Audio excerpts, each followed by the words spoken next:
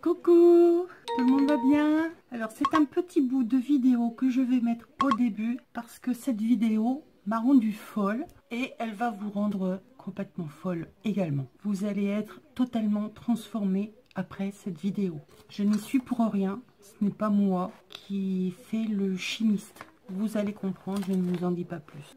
Sous les yeux, vous avez, j'espère que vous voyez bien, peut-être comme ça, vous verrez mieux, des papiers que j'ai fait avec l'avocat. Donc l'avocat, tout le monde sait que c'est vert. Et quand on le fait sécher, donc il faut faire sécher la peau avec le noyau pendant 3-4 jours, hein, que ce soit bien sec. Quand c'est sec, vous faites bouillir votre écorce de votre peau d'avocat jusqu'à temps que ça lui donne une belle couleur. Donc, cherchez pas à ce que ce soit rose, de toute façon, ça ne viendra pas rose tout de suite. Vous pouvez l'utiliser tout de suite ou laisser reposer, laisser refroidir comme vous voulez.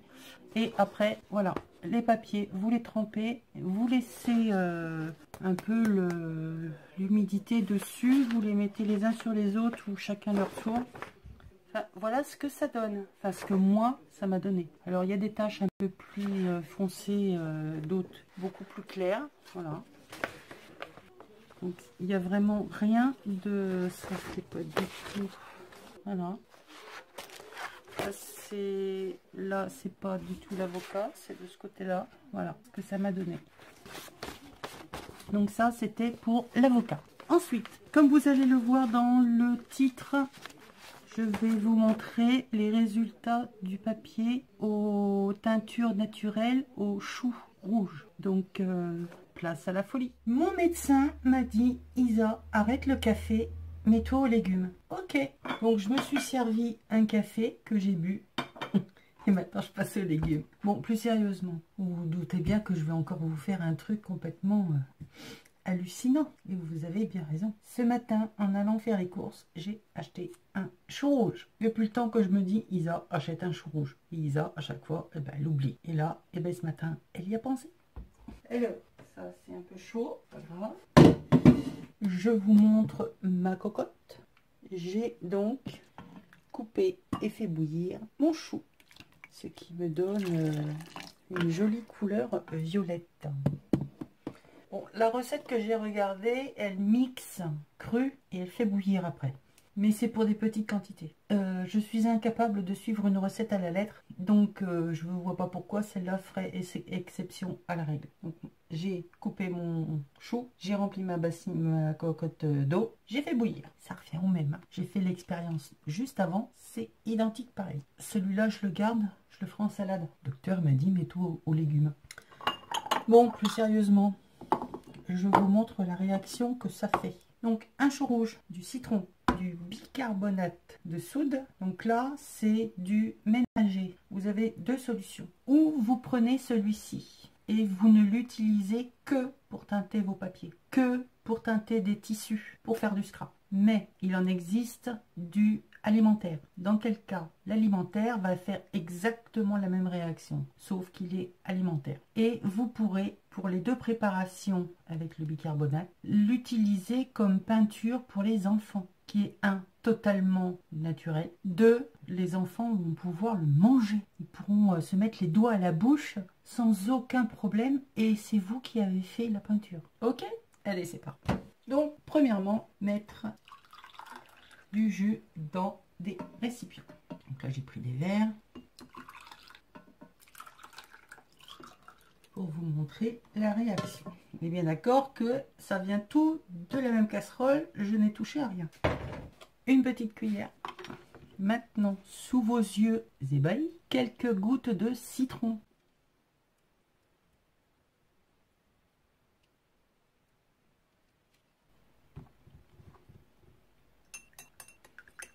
Et elle n'est pas belle la vie? Et vous avez du rouge, du rose. Ici, c'est le jus de base.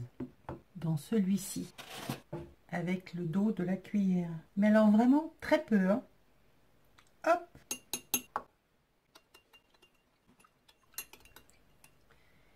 Et vous allez avoir un joli bleu.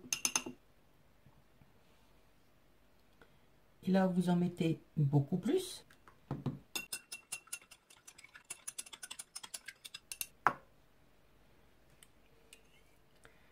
et vous avez du vert turquoise. Je suis assez fière de moi sur ce coup-là. Maintenant, je ne sais pas si ça teinte vraiment le papier. Donc ça aussi, nous allons faire ensemble. Donc bien évidemment, le four en rouge. Comme d'hab, hein. Isa et son four. Ça là-dedans. Donc c'est magique, hein, vous avez vu. Bon, je vous laisse avec mon four. Je reviens chercher les papiers. J'ai retrouvé les grands carnets de chez Action. Sauf que au lieu d'être relié sur le côté, sur la largeur, il est sur la longueur. Première vue, ça pourrait ne rien changer. Eh bien, au niveau du papier, de la qualité du papier, je trouve que elle n'est pas du tout pareille. Mais bon, ça n'engage que moi. Hein. Pourtant, c'est exactement le même grammage. C'est, je sais pas, le papier, j'ai l'impression qu'il est beaucoup plus poreux. Bon, je vais pas faire mes grandes pages comme d'habitude parce que je n'ai que de petits morceaux. Voilà. Oui, j'ai la taille au-dessus. Couteau de cuisine. Ben, c'est normal, je suis dans ma cuisine. Cette femme est folle. Allez, on va essayer avec le rose. Voilà, c'est vraiment un essai. Hein. Si ça marche, il y en a, ils vont me courir tout de suite chercher des choux rouges. J'ai déjà les noms. Je les connais, je dirais rien, mais bon. Et puis quand on le trempe, j'ai l'impression qu'il est quand même beaucoup plus fragile que l'autre.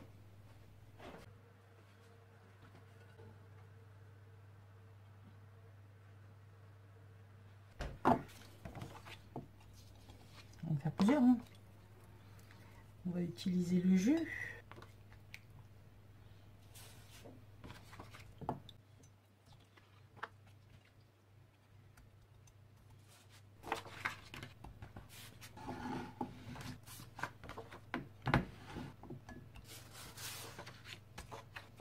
Ouais, ça suffit avec le rouge.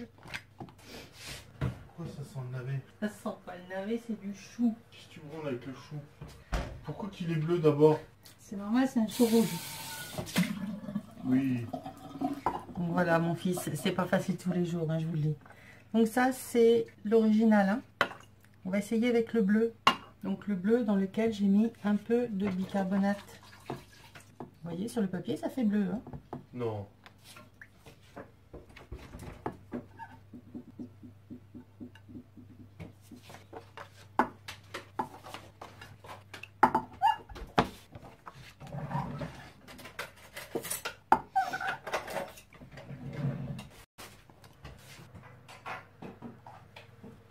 Bon, j'ai pas l'impression que ça teinte beaucoup, hein, mon histoire. C'est pas grave, hein. Le rose, on dirait que c'est pas terrible. Mais il est bleu. Et celui qui est dans le four, non, il est rose, normalement. Bon, allez, je fais les choses et je vous montre. Bon, je vous retrouve pour la conclusion. Alors, c'est d'autant plus marrant, le rose, une fois sec, devient bleu. Non, je vous promets, je suis pas folle. Le rose est bleu. Celui qui était bleu est vert. Le turquoise et le normal, quoi, on va dire. Hein. Font un peu des couleurs bizarres. De temps en temps, on a un peu de vert, on a du cramé. Donc voilà. Mais ce qui est très très drôle, c'est que voilà, celle que j'avais fait au début avec le rose, donc le jus du chou avec le citron qui avait donné du rose, une fois sec, ça redevient bleu. Par contre, celui qui était bleu, une fois sec, devient vert. Donc j'y perds mon latin. Hein. Alors déjà que j'étais nulle, mais alors là, j'y comprends pas grand chose. Mais donc je n'ai pas de rouge. mis 2 turquoises. Mais j'ai du café sans café. Voilà. Alors, ce que j'ai fait, c'est que j'ai mixé mon chou avec le jus qui me restait. Vous avez vu un peu, c'est joli, hein? Qui veut de la soupe, hein? C'est la soupe au chou. Appelez le glaude. Puis la denrée. Donc là, on a un joli bleu. Parce qu'en fait, j'ai mélangé tout. Le peu de rose qui me restait avec le turquoise et j'ai rajouté le fin de citron. Je suis en train de le faire bouillir pour le faire réduire au maximum. Et je vais refaire des papiers. On verra bien, peut-être que ça va me donner un papier arc-en-ciel pour faire des licornes. Ah non, je vous promets que si ça me fait un truc bizarre, vous avez vu un peu cette couleur là? C'est impressionnant quoi. Qu'est-ce que c'est que quoi? Non, parce qu'on me téléphone, on m'envoie des messages. Tout à l'heure j'étais au téléphone avec ma petite Michel, on a bien rigolé. Donc voilà, elle sait de quoi je parle. Donc je vous reprends une fois que ça va avoir réduit, que je vais avoir passé quelques papiers. Bleu, vert. Mais à l'origine c'est rose, bleu.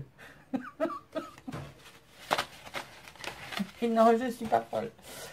Bon, dans la foulée, comme je vais avoir beaucoup de papier, je vais en faire au paprika et au curry. Donc je vais garder un peu de jus.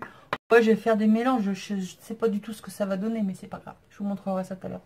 Bon allez, c'est reparti. C'est fumant mon histoire. J'ai donc fait réduire mon jus avec le mélange de citron et ça me donne un bleu, mais genre plouf quoi. Un bleu turquoise, bleu vert, bleu cabin, bleu tout ce que vous voulez. Enfin, c'est magnifique. Le problème c'est que ça tient pas sur mon papier. C'est bien dommage. C'est pas grave. On va faire autrement. J'ai changé de papier et j'ai pris les blocs blancs et rouges là, ceux qu'on a tout le temps. Bon, je sais que je vais me brûler. Hein. Regardez un peu cette couleur. Si seulement ça pouvait rester quoi. C'est génial. On va bien voir. Hein. Bon, ça c'est un peu fort. Je vais le baisser. Donc on y va. Hein. Bon les filles, si vous recevez des trucs de chez moi, entre le café, la cannelle, le chou, c'est du grand n'importe quoi. Allez, et pourquoi pas un peu de curry, hein? Histoire de... Tu vas encore avoir les mains dans un état. Non, Isa, tu fais pas ça, tu vas te brûler. Bon, je sais pas si c'est tellement une bonne idée mon histoire, c'est pas grave. Ouais, ça va faire quelque chose. De bien, je sais pas, mais ça va faire quelque chose. Alors, voyons quelle couleur. Alors, on a un peu de tout. On a du bleu, on a du vert, on a du violet. Ouais, c'est sympa, hein? Ah ouais, j'aime bien. Il n'y a pas tout aussi. Donc là, c'est avec le curry.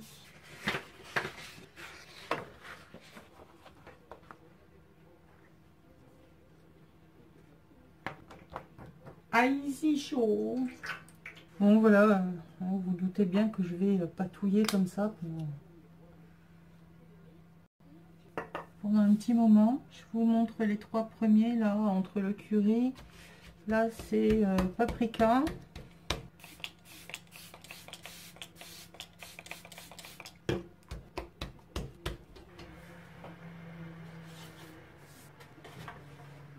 Ah, ça sent fort le curry. Oui, donc je vais continuer ma petite patouille et je vous montrerai après en détail tous les papiers tout à l'heure.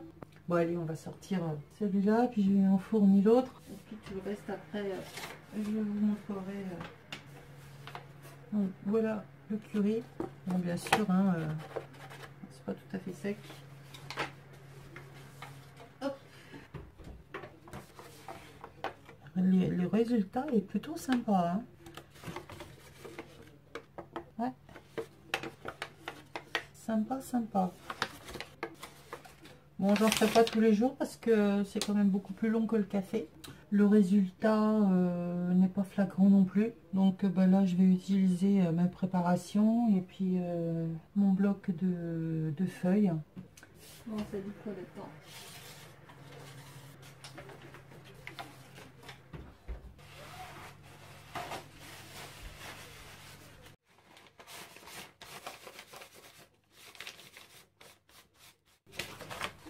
Voilà ce que ça donne avec le curry.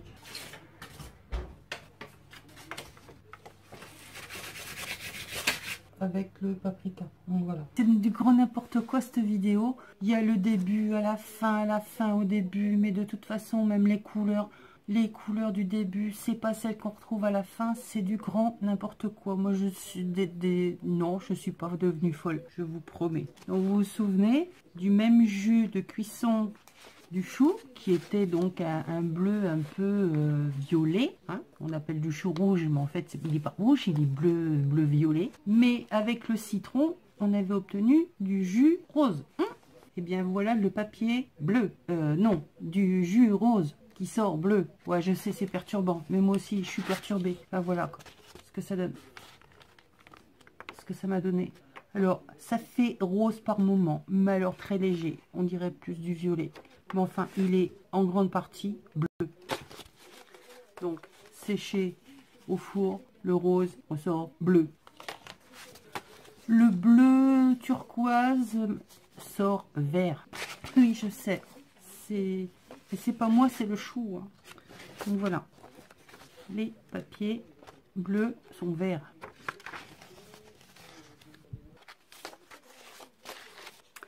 Et alors, ici, nous avons tout ce qui est raté.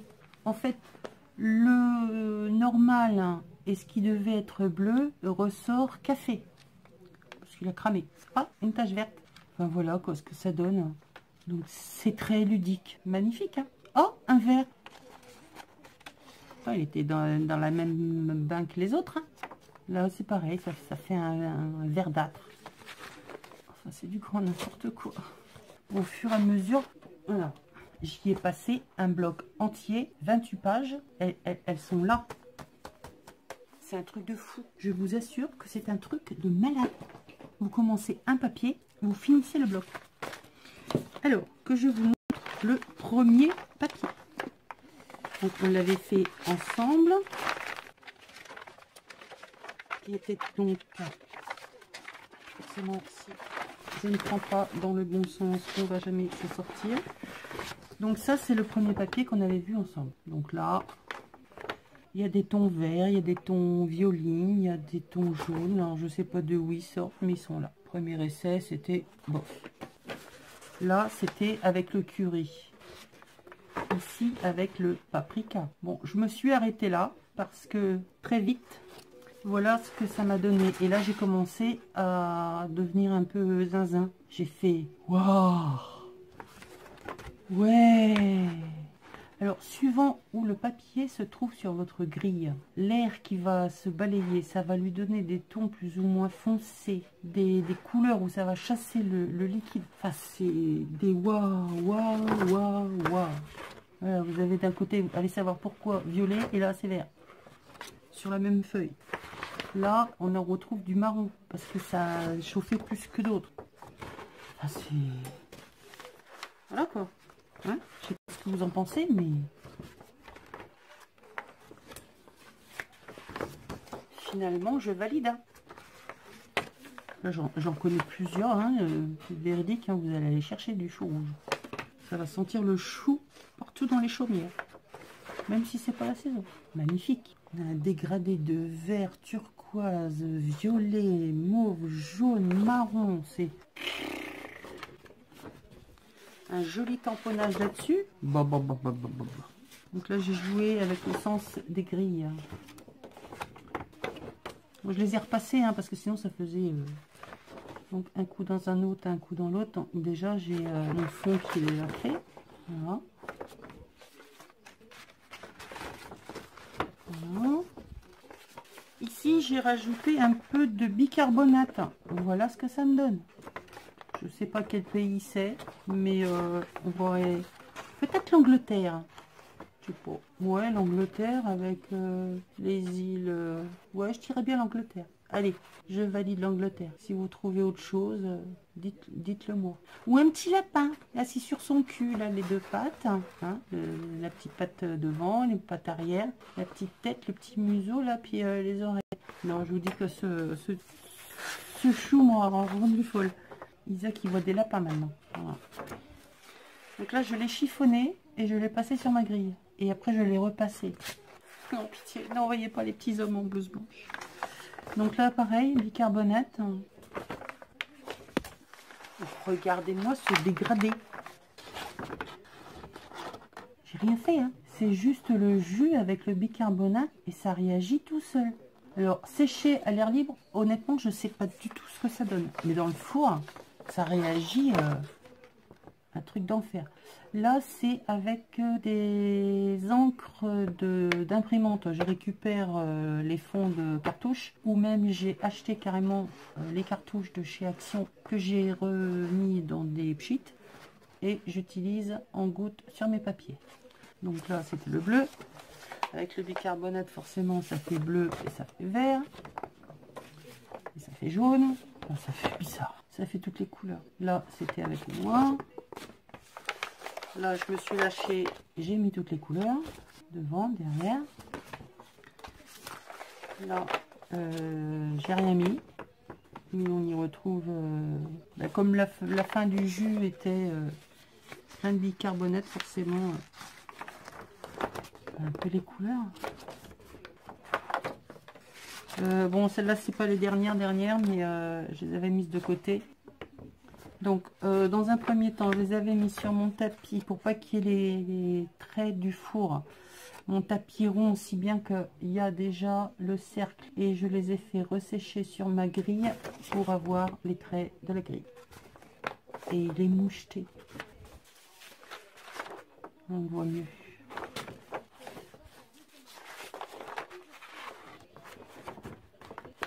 Voilà quoi. Moi je valide totalement cette teinte. Voilà dans l'état où sont mes mains. Hein. Donc si vous ne voulez pas avoir les mains toutes sales, cracra, mettez des gants. Protégez-vous les gants quand même parce que avec le bicarbonate c'est jamais très... Mais bon, mes mains en ont tellement vu toutes les couleurs que je ne suis pas à ça près. Enfin voilà, moi je suis super contente. Voilà, je me suis éclatée à faire des papiers bleus avec du jus rose, du papier vert avec du jus bleu et du papier café avec du turquoise quoi. Ouais, je sais. Mais ça fait longtemps que je sais que je suis folle. Mais là, j'y suis pour rien, c'est vrai. Faites-le, faites l'essai.